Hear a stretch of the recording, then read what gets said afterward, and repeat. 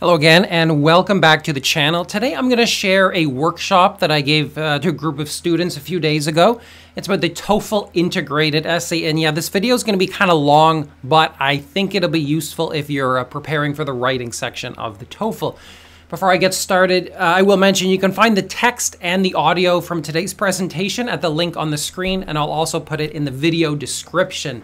And before we get started, please pause the video, grab some paper and a pencil, because we're going to do some writing together before the video's over. Now, I will back it up a little bit and share with you a description of the writing section overall. There's a few things you should know. First up, the writing section is the last part of the TOEFL test. It has two questions.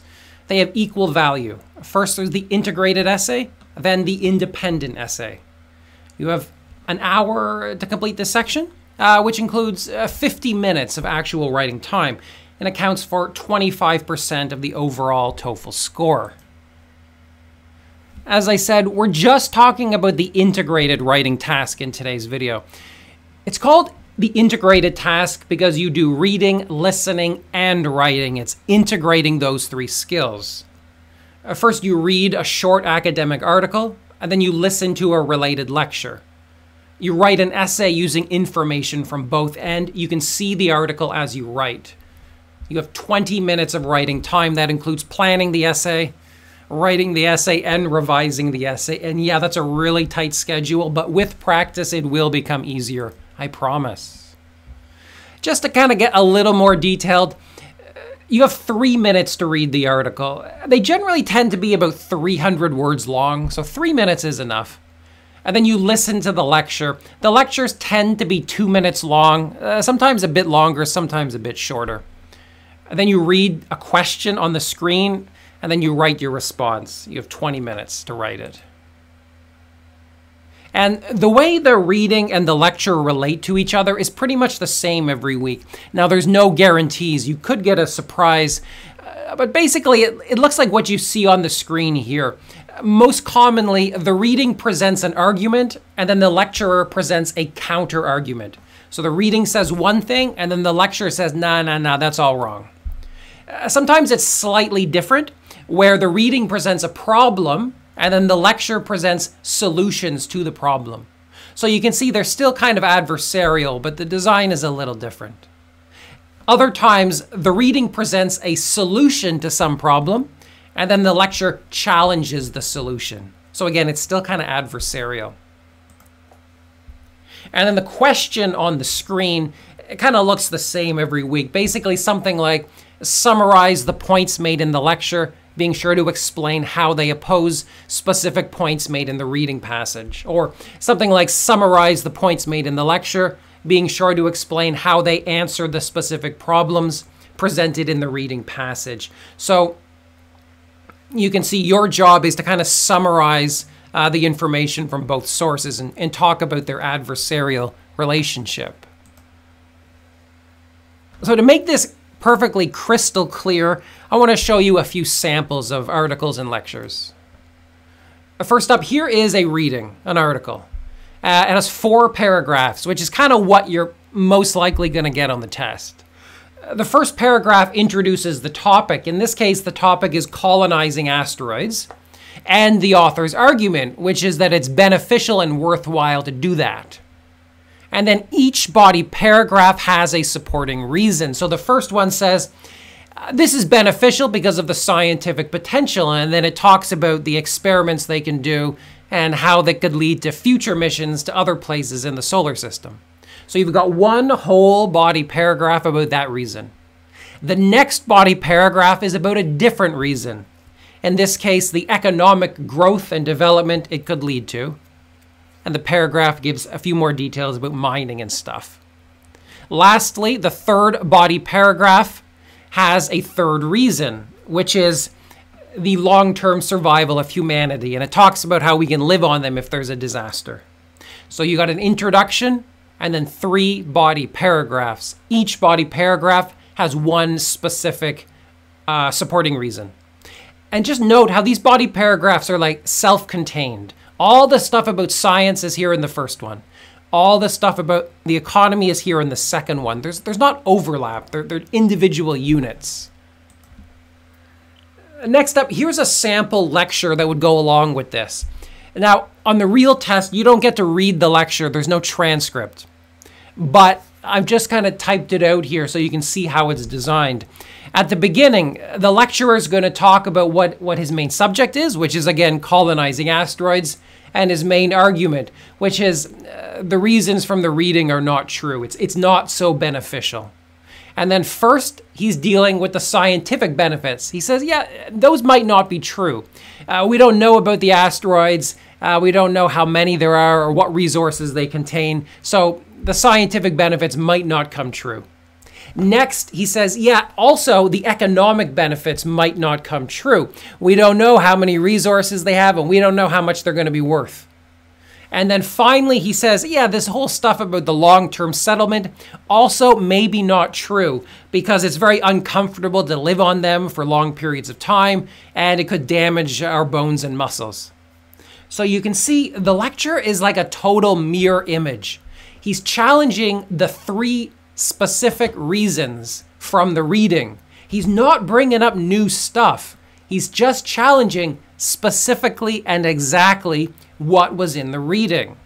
And also, he's doing it in the same order. First science, next economics, and then finally long-term survival. So they're like total mirror images of each other. And if you understand this, I think your job might be a little bit easier when you're taking the test. Let's look at another one really quickly. This is the problem solution style here. So at the beginning of the reading, the author talks about some problem, which is that the population of peregrine falcons is declining. But he said, I'm going to give you 3 solutions to this problem. First, he says, we could protect their nesting sites, and that'll help them. And he gives some details about that. Next, he says, we could control the populations of predators. That'll help them. That'll solve the problem. And he gives some details. Lastly, he says, we can help the injured or sick falcons, and he gives a few details. Introduction. 1 reason, 2 reason, 3 reason. Or in this case, 1 solution, 2 solution, 3 solution. Next up, here's a transcript of the matching lecture. At the beginning, the lecturer says, I'm going to talk about falcons, but these solutions that the reading mentioned, they're not so effective. First, he says, protecting the nesting sites is really difficult to do because, sometimes they're on private property and they're also in cities, so it's hard to balance their needs with the needs of humans. So protecting the nesting sites may not always work. Next, he says that if we try to control the predators, there might be unintended consequences. Like if we eliminate one predator, some other predator might spring up and then it could, hurt all the falcons. Lastly, he says, rehabilitating the injured ones might help individual birds, but it's expensive and slow, and there's other things which are a bigger deal. So helping the injured ones, not very useful. So you can see the lecture is specifically challenging the 3 things from the reading, and it's doing so in the same order. And I really want to make sure this is crystal clear. The reading has 3 points, 1, 2, 3. And then the lecture has 3 counterpoints, 1, 2, 3, and they're in the same order. So you really want to understand this as you're preparing for the writing section. And then you write an essay based on this, right? What goes into an essay? Well, I'm going to show you some examples in just a moment, but it's pretty clear what goes into this essay. You should start with an introduction, which includes background information. And then you should state the author's position and the lecturer's position. So the background information could be something like, the article and the lecture are both about the colonization of asteroids. And then you can give the author's position. The author feels that this is very beneficial because it will help with advancing science, and it could be economically beneficial, and it'll ensure the long-term survival of humanity. And then you would say the lecturer's position. Something like, the lecturer, on the other hand, challenges these ideas. He feels it's not beneficial to colonize asteroids. After that, you've got 3 body paragraphs. Each body paragraph contains one of the reading points and then the lecturer's counterpoint. That's basically what goes into a essay. I don't think you need a concluding paragraph, but we'll talk about that in a moment. Before we look at some sample essays, let's kind of talk about note-taking strategies. So here's how I do it. Before the test starts, before the writing section starts, while they're kind of like giving you some instructions on the screen or something, I take my paper and I set it up like you see on the screen here. I write reading, I write listening, I write 1, 2, 3, and I put some arrows. I think you can see how I'm going to use this on the test. While I'm reading the article, I take some notes. I'm just taking kind of like the broad kind of things. I'm not going into too much detail here. I'm using some short forms, but I'm not worrying too much because I can look at the reading as I'm writing the essay. However, I feel that taking some notes as you're reading it for the first time is a good idea because sometimes when I'm reading something boring about birds or asteroids, my mind tends to wander. I'll think about anything other than what I'm supposed to be thinking about, and that means I'm kind of wasting those 3 minutes they give me to read it. So if I'm taking some notes here, I'm being a more active reader, and it's more useful. So I think you should do the same. Next up, I take notes as I'm listening. Now this is harder, right? This takes practice. I'm getting as much as I can. And I'm using these short forms. Like if I want to say like something negative like not or can't or couldn't, I'll use an X. So I use X know enough. That means we don't know enough. X know how many. We don't know how many asteroids there are. X know conditions. We don't know the conditions. I'm using the short form for condition there. And then the same thing here. X know resources or value on Earth. I'm using short forms like cost effect, grav and dang, uncomf. I'm also generally taking out the little short words, the, if, and, so. Those little words I'm not putting in my notes because that's just taking up time that's better spent on other things. So I'm trying to get as many notes as I can. Like it's impossible to get everything, but I am trying to get as much as I can using these strategies. The last thing I do for notes is, as soon as the lecture is done, I try to remember stuff and I try to expand my notes somewhat. So I go back and I think, while it's still fresh in my head, I'm like, yeah, we cannot predict the benefit.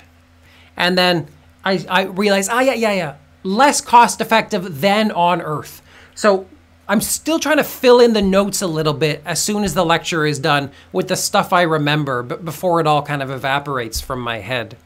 Another thing you could do, which I didn't represent here, is you might want to like expand the short forms a little bit as soon as the test is done, just to avoid confusion and to make it easier to write your essay.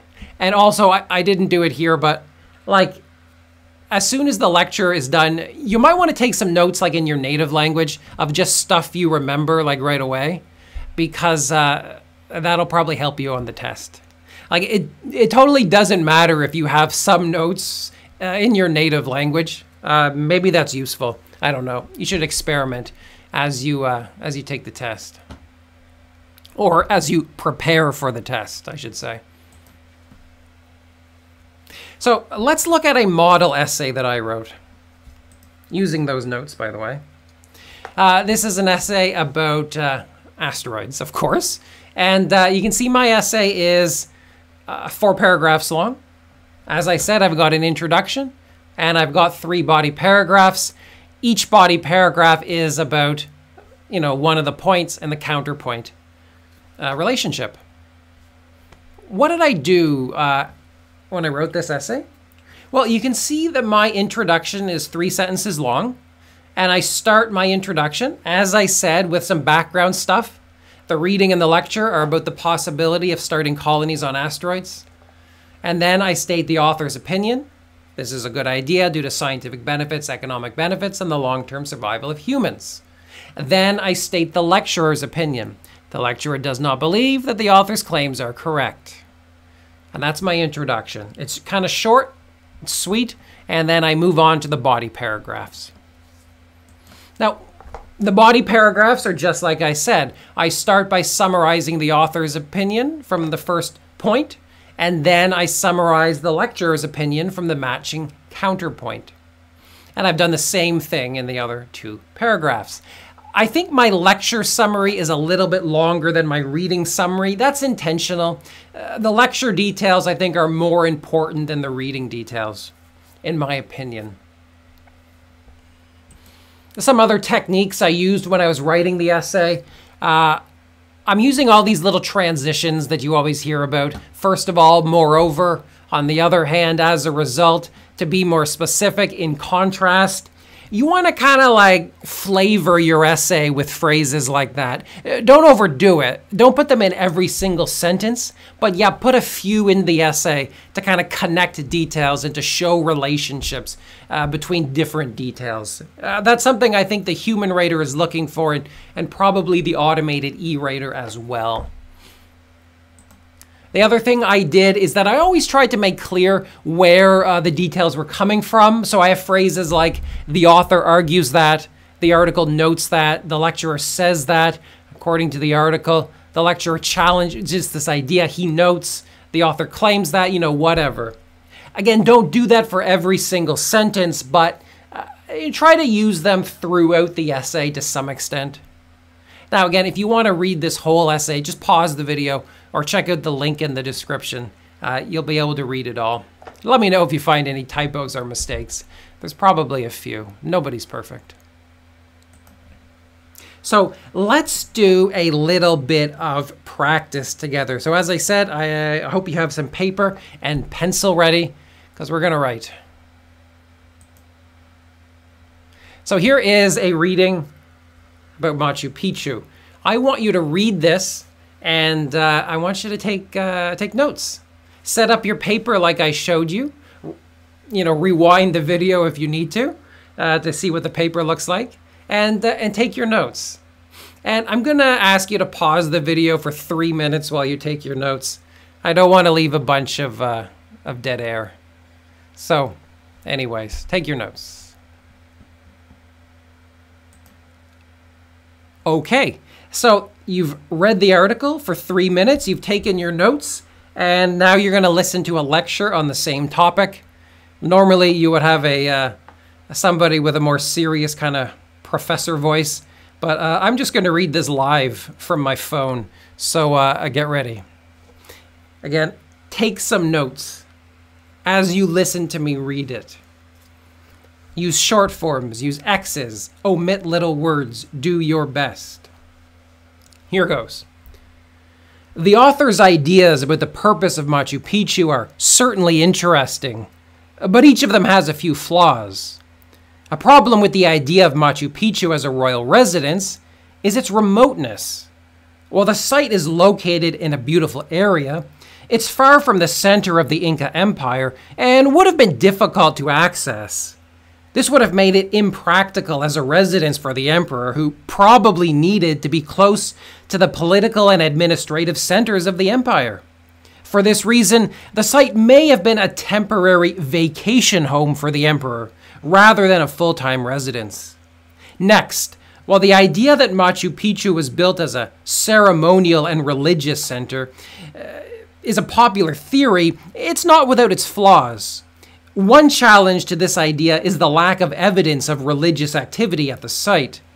While the citadel does contain impressive stonework and many elaborate carvings, there are no clear indications that it was used for religious ceremonies or rituals. In contrast, other Inca sites, such as the Temple of the Sun in Cusco, contain clear evidence of religious activity, including altars, offerings, and other artifacts. Lastly, it's quite difficult to claim that Machu Picchu was built as a defensive fortress. While the citadel contains strong walls and terraces, there just aren't any clear indications that it was used for military purposes. very few actual weapons or military tools have been found there. The Inca were known for their elaborate military practices, and the remains of their soldiers and weapons have been found at many other Inca sites.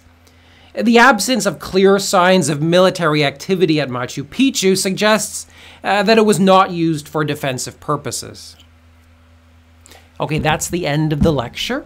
I hope you've got some notes. Now, take a minute to expand those notes with stuff from your memory that's fresh.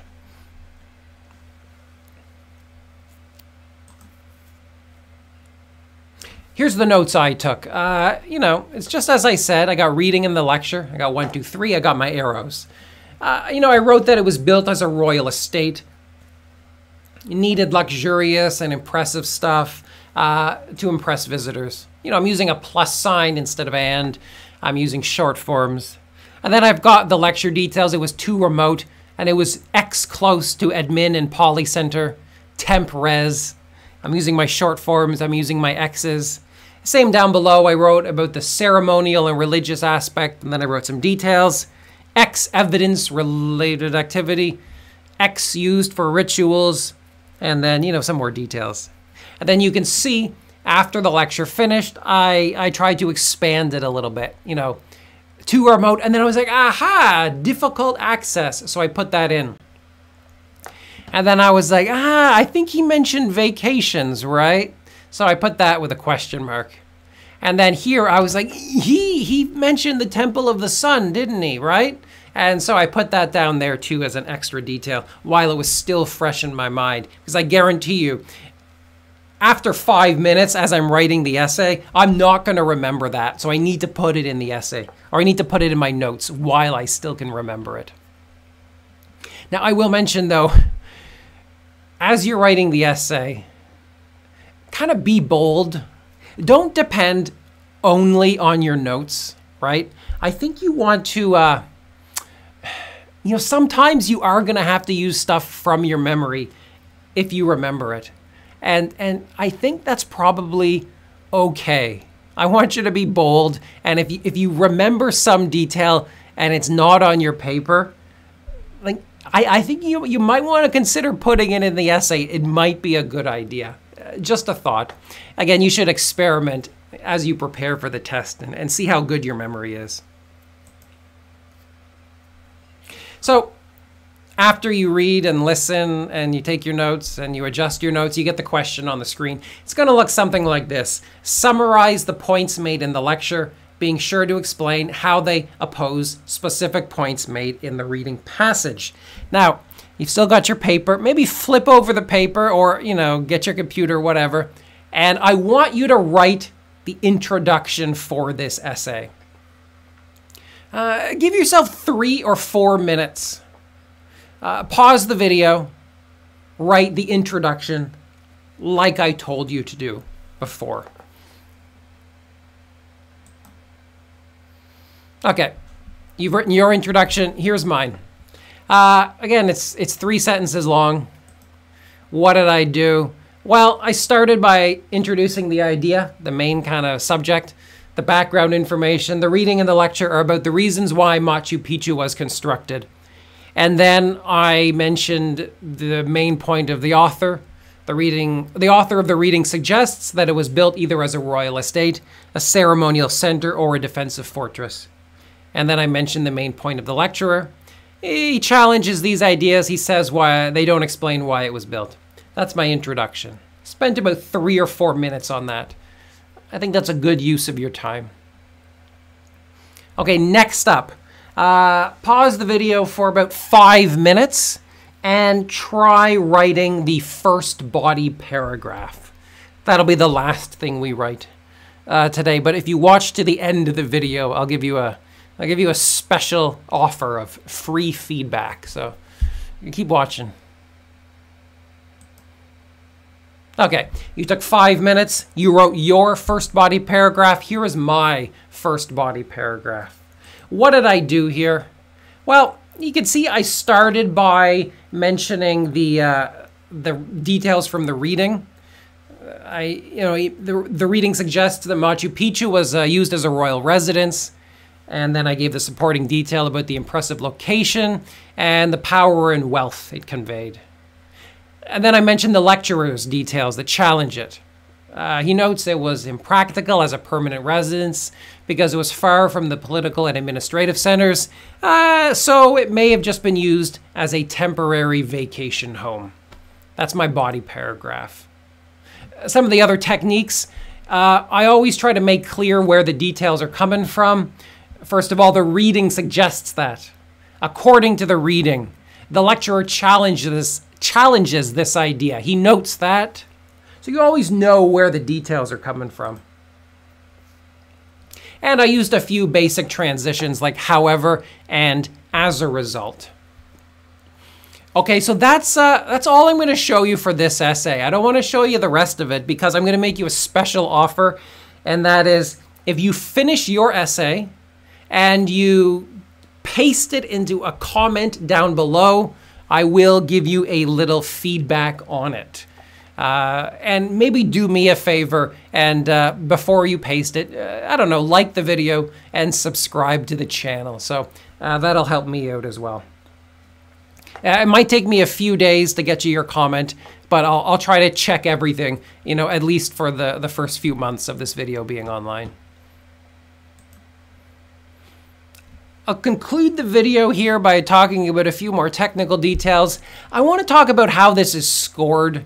Just a very quick look at the scoring rubrics. As most of you probably know, the TOEFL essays all get a score from a human rater, and it's either 1, 2, 3, 4, or 5. They only have 5 possible scores, and there's no half scores. They're just picking a score. And the criteria they use to pick this score, it's not a secret. You know, we can see it. It's publicized. And take a look at a level 5 scoring essay. It mentions a few things, right? It says that a response at this level selects the important information from the lecture and presents it in relation to the relevant information presented in the reading. That's like the most important thing, that you're getting the correct details from the lecture and the reading. It should be well organized. I think that means turning it into a proper essay. And it's allowed to have occasional language errors that do not result in inaccurate or imprecise presentation of content or connections. So you want to have grammar that's as strong as possible and as correct as possible. Now note that this is a little different than the way the independent essay is scored. The rubric for that essay, it has a lot of technical stuff like syntactic variety or idiomaticity or lexical errors. And so I think the independent essay is supposed to include slightly more complicated grammar. Here, it's not asking for anything quite so complicated. It just wants the details and it wants them to be written correctly. So don't kind of stress yourself about including really complicated long sentences. Just focus on correctness and on accuracy. A few pro tips that you should know, I think. As I said, advanced grammar is less important than in the independent task, I believe. The rubrics emphasize the importance of including all the details. Don't copy and paste from the reading. I want you to paraphrase. Yeah, the reading is available as you write, but don't copy it word for word. That'll reduce your score. You should paraphrase it as much as you can. Remember, the lecture details are more important than the reading details. If you're running out of time and you need to cut something, cut out reading details. Use your time for lecture details. A conclusion is fine. You can include a concluding paragraph, but I don't think it's necessary, and I don't even think it'll increase your score. I've taken the test several times. I've never included a conclusion, and my score has always been quite good. I recommend about 280 words in total before any possible conclusion. You can write more, you can write less, but I think 280 is a good number. The most common pitfalls that students experience when they're writing this task. Well, sometimes students write a needlessly long introduction. In my opinion, the introduction is the least important part of this essay. So don't waste too much time on that. 3 sentences, maybe 4 minutes, that's all you need. Sometimes students spend too much time emphasizing the reading content. As I said, that's the least important part of the essay. Students often are told to mention the lecture details first in each body paragraph. I think that's a huge mistake because it makes the job more kind of complicated for the student and more challenging. Stick with mentioning the reading first and then the lecture, and your job will be a lot easier, just in terms of logic and grammar. I often see essays that are way too long. Sometimes students write 300, 400, 500, 600 words. That's wild. Don't do that. Focus on quality rather than quantity. Though sometimes I do get essays that are way too short. I get like 100 words, 150. That's just not enough to include all the details. So write a bit more than that. And the other pitfall is inaccurate practice materials.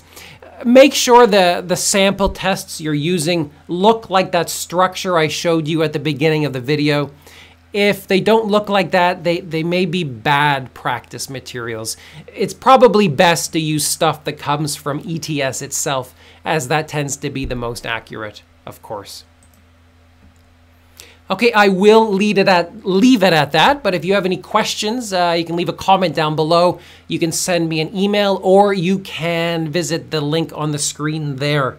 Also, as I said, if you have gone ahead and written that whole essay, consider pasting it in as a comment down below, and I'll try to give you a little bit of feedback and suggestions about what you did right and what you did wrong. All right, that's all for now, but come back to the channel in a few days. I should have another video for you. Take care. Bye-bye.